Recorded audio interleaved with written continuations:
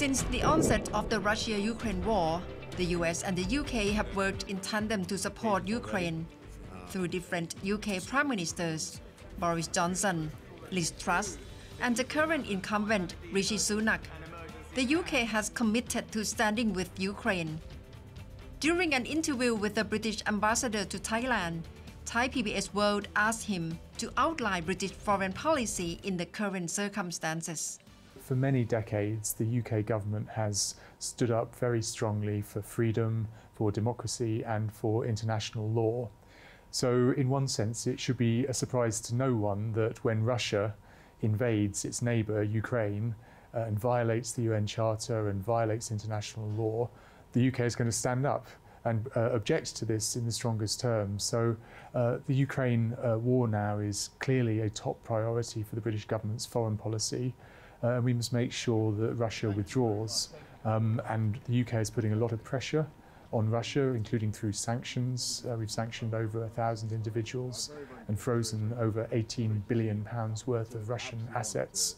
But we're also providing as much support as possible to Ukraine's efforts in pushing Russia back. So, for instance, we've provided over £2 billion worth of military assistance. We've provided over £1.5 billion worth of humanitarian and economic assistance. And we're working together internationally with our partners to make the case for protection of sovereignty, territorial integrity, and to preserve Ukraine's right to be a nation state. Recently, the British Prime Minister emphasized the importance of their Indo-Pacific strategy.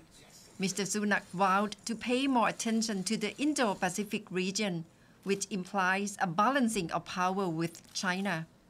But of course, the UK is also right now paying so much attention to Indo-Pacific strategy. So how do you put your position under this global circumstance and Indo-Pacific strategy that you have to also push forward?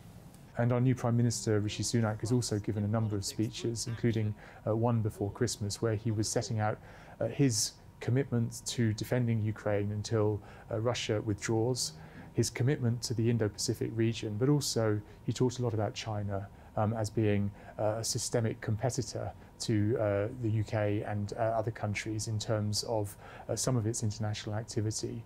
So we have to take a pragmatic approach to our relationship with China and indeed relationships everywhere, working together where we can on shared priorities like the low carbon transition, but also making sure we're resilient and managing risks. So just when on bilateral relations with Thailand, Ambassador Gooding discussed the three areas in which there will be promotion of closer cooperation between the two countries, especially in science, innovation, and digital technology. How have you stepped up closer cooperation between Thailand and the UK? Well, as I say, as part of our Indo-Pacific strengthening of our relationships, we're very keen to build our relationship with Thailand. And I would say that we're working from a very strong base. Thailand and the UK have had a very close relationship for many years. Of course, we have the relationship between our royal families, but also many other family links, lots of visitors in both directions every year.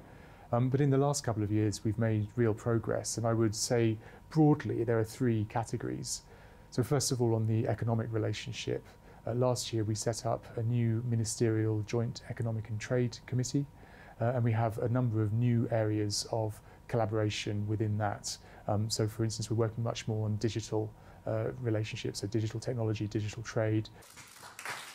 As the UK is committed to broadening partnerships in the Indo-Pacific region, Thailand is among the countries which will have to be prepared in terms of the balance of power between the Western Alliance and China against a backdrop of confrontation in geopolitics on the global stage.